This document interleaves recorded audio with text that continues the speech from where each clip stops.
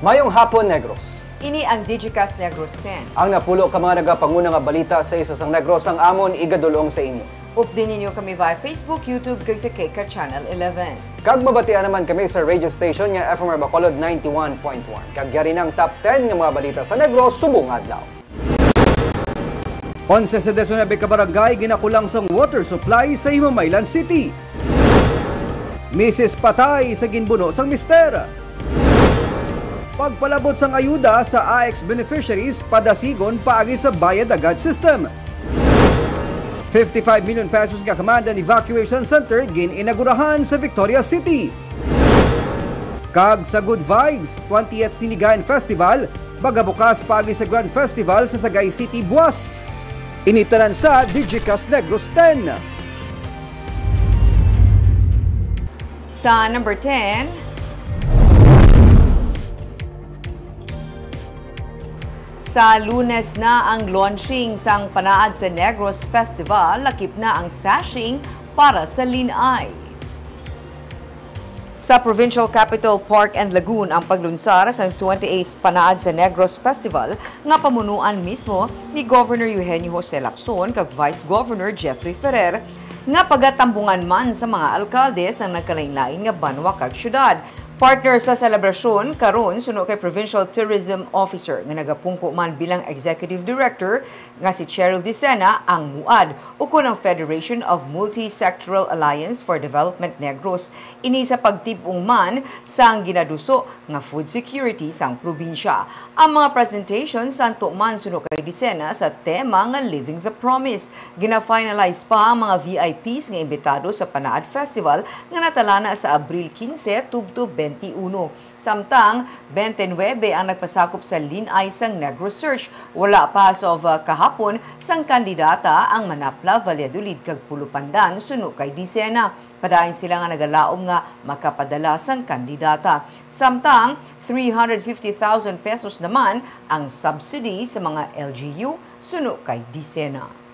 Panaad is not just selling crafts or local produce. It is actually a way to also showcase the local talents of the province, whether it be in our human mga talents or our performers, or of course our world mga ready for imports na mga crafts. And then also a way inclusivity, we also want to once again give a chance to those startup producers na mga small time pa lang to showcase also their produce during the festival, during the fair.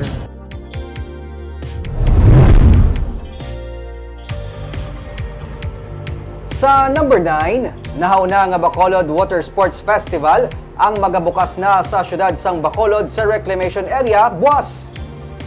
Nag-inabot na mga atleta gikan sa Siargao, Bohol, Boracay, Banate, Capiz, Cebu, kag halin sa Pungsod, Malaysia nga magakompete para sa nauna nga Water Sports Festival sa Bacolod Baywalk Reclamation Park. Kabahin sa mga sports events ang bangkarera, beach volleyball, swimming marathon kag game fishing. Ginpahayag ni Maria Cristina Alagaban, overall head sang nauna nga Water Sports Festival, ginalauman nga makahatag sang dugang atraksyon ang water sports competition sa syudad kag magapasanyog pa sang sports tourism sa Bacolod. Nakahanda na ang Bacolod City Police Office, Coast Guard kag PNP Maritime Group upod sa DRMO para mapasiguro nga mangin matawhay ang summer-long competition nga magatakop sa Abril 28. Gindugang ni Edo Piliora, Creative Director and Advanced Manager, ang Water Sports Festival ang magahatag kay gayunan sa mga local athletes sa paghanas sang ila ikasarang, ilabi na sa mga international water sports competition.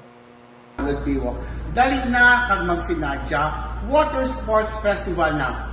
Ready ka mo sa ato ng mga exciting water games like the open boat or the open flat boat competition, the Bang Carrera, which is the highlight, on March 15, 16, and 17, followed by the beach volleyball on 18 and 21, plus kadamo gid sa amon nga mga ginlinya nga mga water sports events.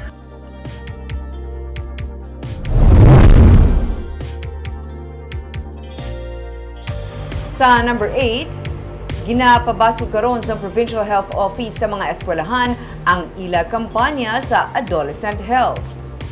Inisunod kay Dr. Girly Pinonggan, ang Provincial Health Officer, bilang isa sa ilang mga tika nga ginapatuman aguto mapamatukan ang nagasaka nga kaso sa teenage pregnancy. Suno kay Pinonggan, upod ang tag sa local government unit kag mga ospital, nagapadayon ng ilang nga advocacy sa adolescent health. Sa datos ng Philippine Statistics Authority, may pagsaka sang 2022 ang na-register nga live births sa mga adolescent nga iloy o kunyadto nagapang-edaron 19 anyos pa idalom kung ipaanggid sa datos ng 2020. Suno sa PSA, 8,787 sa 89,901 ka total live birth ang teenage pregnancies. Kag sa mga probinsya sa Western Visayas, ang Negros Occidental ang may pinakamadamo nga adolescent live birth, 3,305, nga ginasundan sang Iloilo nga may 2,390 cases. Suno kay Pinonggan, nagakadto sila sa mga eskwelahan. Kalabanan sa mga nagabulusong nga mga kabataan, mga out-of-school youth. Sa aton may LGUs kag aton nga mga hospitals man, so daw grabe gid ang aton pag ano sa aton nga mga ang programa tama for our adolescent daw ginaano tagid emphasize tagid ang importance kag ang aton mga kabataan. We go even to the schools kay daw damo gid bala sa mga eskwelahan, especially kung mag-stop na yung mga kabataan daw apektado gid. Sa number 7,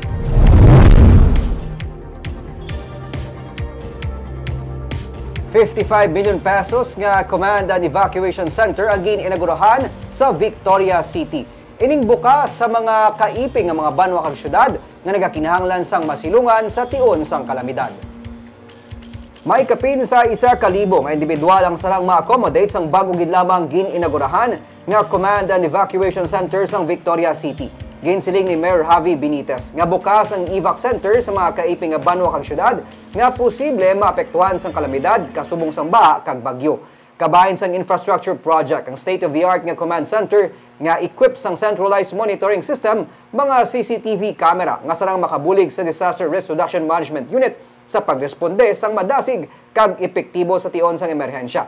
Kapin sa ₱55 million ang nagamit nga pondo para sa proyekto, pinaagiman sa Department of the Interior and Local Government.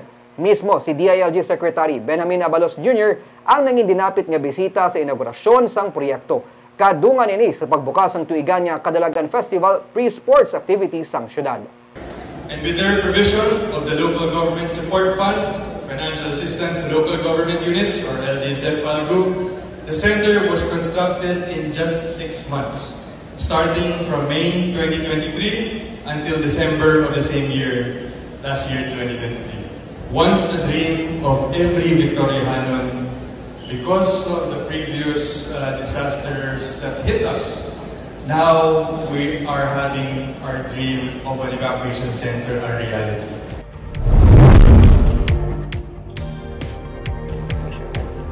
Sa number 6, Bagsakan Project ginaplano sa Bacolod LGU upod sa Philippine Reclamation Authority sa reclamation area.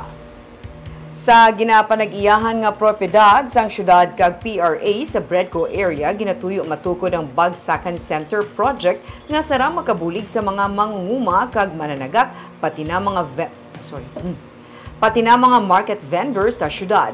Ginpahayag ni Councilor Thady Saison, pamuno sang Committee on Agriculture sang Konseho, plano sang syudad nga itukod ang proyekto paagi sa joint venture agreement upod sa PRA. Wala sa nakita si Saison nga konflikto sa pagtukod sa proyekto, bisan pa may mga bagsakan center na nga naga-operate sa syudad. Nagapati siya nga sarang mapahagan-hagan ang paggutok sang lakat sang trapiko kung masugura na ang pag-operate sang proyekto. Ginplano sa syudad nga malapit lang sa bagsakan i-construct ang madason nga Yuhum Housing Village.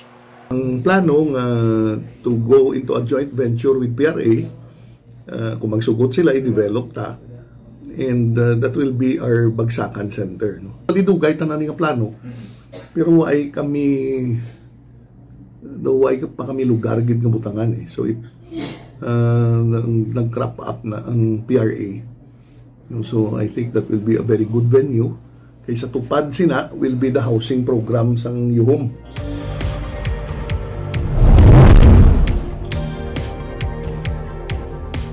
Sa number 5, Mga pamatanon nga ginapatian nagapangaboy sang bato sa mga motorista ang nakuhaan sa marijuana sa Oplansita sang PNP sa Dumaguete City. Isa ka grupo sa mga pamatanon ang naresto sang PNP sa Oplansita matapos makuhaan sang laya nga mga dahon sa marijuana sa Purok Maisan, Barangay Kamanhak, Dumaguete City, Negros Oriental sang kagabi. Sunod sa PNP, nagapatrolya sila sa lugar matapos makabaton sang impormasyon nga may nagapangaboy sang bato sa mga motorista sa mga area. Sa ginusisa mga pamatanon, nakuhaan sila sa marijuana na nagabugat sang 93.69 grams kag nagabalor ini sang 11,200 pesos. Gendetay na mga pamatanon kag pasakaan sang kaso.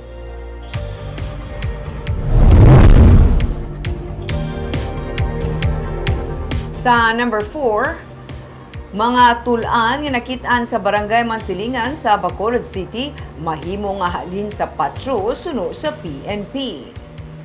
Martes nga adlaw sa masapwan sang isa ka karga tapas ang mga tulan sang tao sa Purok Gonzaga, Banga, Guanzon sa Barangay Mansilingan sa Bacolod. Suno kay Police Captain Andy Ofalia, ang commander sa Police Station 7, dako ang posibilidad nga gikan sa patro ang mga tulan. Posible nga gintapok lang ini sa kampo. Dugang pa ni Ofalia sa ilang pagpangusisa sa mga supoltorero, malawig na ang bagol kung sa diin nagdangat na ini sa 3-5 katuig kag posible hindi insakto ang pag-dispose sini. Dugang pa sa pulis, may mga tion nga sa pag-ilis sang lulubngan, ginakalkal ang mga tulaan kag hindi eksakto ang pag-dispose sini kag ginrekta lang pilak sa kampo. Wala man recover nga mga panapton sa area kundi ini nakitaan.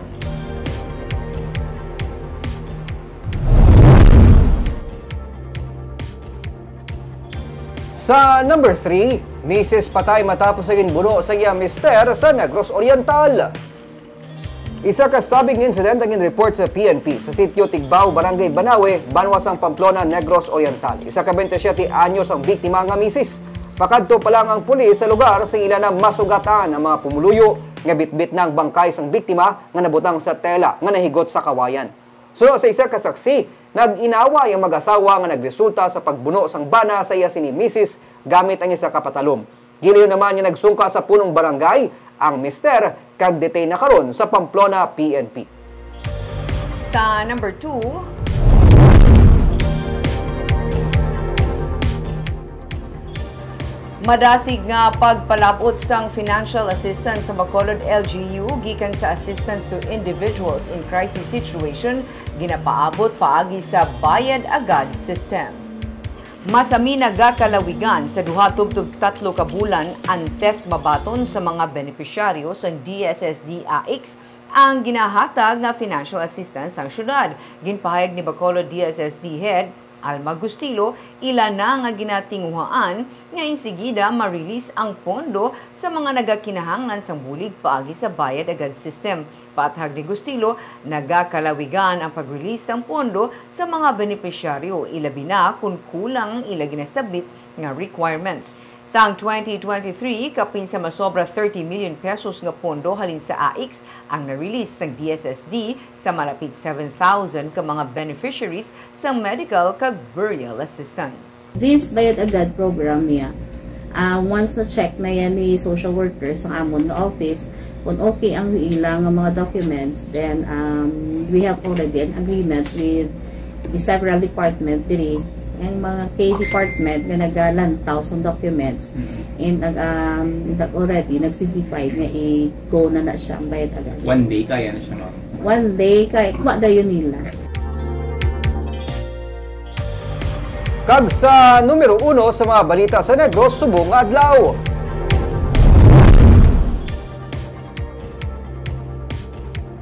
Nagsaka na sa 11 ka mga barangay sa syudad sa Himamaylan ang mayara sa water shortage. Suno kay Mayor Raymond Tongson, 11 na karon sa 19 o kun mayorya sa mga barangay ang may water shortage. Suno sa alkalde, sa tuman niya kainit sang panahon pati mga deep well nagakawada na sang tubig. Ginapasiguro sang syudad suno sa iya nga masolusyonan ang problema. Nagapanagtag sang drinking water ang syudad sa mga apektado nga lugar. Nagabutang man sila sang hose sa mga mayara pa sang water source para mahatagan ang mga yadtong wala na sang tubig. Nagpahamtang sang kasubong sang water station ang imamaylan para may makuhaan sang tubig ang ginakulang. Nakabulig man ang ginpadala sang probinsya nga water filter machine. Ang wastewater gikan diri ang ginahatag man agudtong maggamit bisan sa panglaba suno sa alkalde. Patag nitong son wala pa man ang El Nino, may pagpanghangkat na sa supply sang tubig nga ginaatubang ang syudad. Ang mga apektado naman nga palay farmers napanghatagan na sang vegetable seedlings. Damlag pa, upod ang katapos ang Office of the Provincial Agriculturist, ginapatigayo ng validation activity para mapatod ang kadakuon sang epekto sang El Nino sa mga mangunguma. Pila sa mga lugar nga damlag pa nag-report apektado sang El Nino among Karabalan, Tuoy, Kabadyangan kag Mahalang. Gina-finalize pa ang datos nga ginaulat suno kay Tongson ang mangin rekomendasyon kon bala magadeklara sang state of calamity ang syudad. Gina-maximize namon anay ang output diya para mausaan na isang mapupuluyo within the area. Yung area per area naman lang.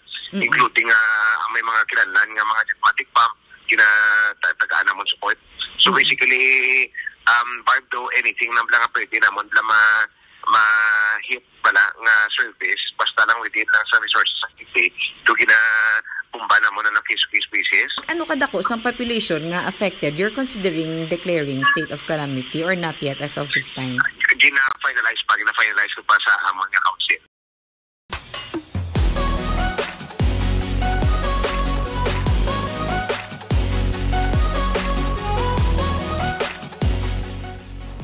Sa Good Vibes, Grand Festival Parade ang mangin imbukada sa pagbukas sang 28th Sinigayan Festival sa siyudad sa Sagay, buwas nga adlaw. May report si Nico Delfin. Mangin imbukada sang tuigan nga Sinigayan Festival ang Grand Festival Parade nga pagasundan sang grand opening ceremony sa City Public Plaza, buwas Marso 15. May mga tuigan nga sports competition kasubong sang Mayor Narciso Havilosa basketball kag boxing tournament. Balantayan ang Sinigayan Queen Coronation Night sa alas 7 sang gabi sa Marso 17. Ang tuigan nga Sinigayan Festival ang pagsaulog sang kadalagan sang syudad sa patag sang agrikultura, panghimanwa, culture kag arts kag iban pa. As we look back, we hurdle many things collectively as a city, from the strongest typhoon in the world to the recession and the global health crisis. We survive it all because Sagaynons are a united people working for what is best for our beloved Sagay. As we kick off this year's Sinigayan Festival, let's keep the fire of inspiration burning within us. The true success of our festivities lies not only in the events, but also in the active involvement of every Sagayon. Kabahin sa mga maga-perform sa tuigan nga festival ang kilala nga singer-actress nga si Gigi Dilana sa opening night. Yaraman ang kilala nga banda kasubong sang Silent Sanctuary kag I Belong to the Zoo nga magalingaw sa mga tumalanaw sa Marso 19 sa Sagay National High School football field. Yaraman ang banda nga Orange and Lemons kag this band nga maga-perform sa Music Fest. Nico Delfin para sa Digicast Negros. Barb, sa kadamo karon sa mga summer events, isa gini sa mga kaladtuan ang Sinigayan Festival dito sa Sagay City. Kag dito kadamo nagino tag fiesta nagid sa Lunes ang panaad mga launching.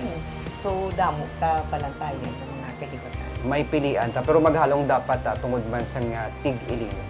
Kag amuyad tong napulo ka mga natipo namon nga balita sa isa sang Negros subong adlaw. Kay man sa panahon karon importante may ihibalo ka sa nagkatabo sa imo nga palibot. Pero dapat balanse kag insakto ang mga impormasyon. Padayon kami nga magapangalagad sa Negrosanon. Ako si Barbara Mijares. Kag ako naman si Nico Delfin. Tubtubwas, maayong hapon.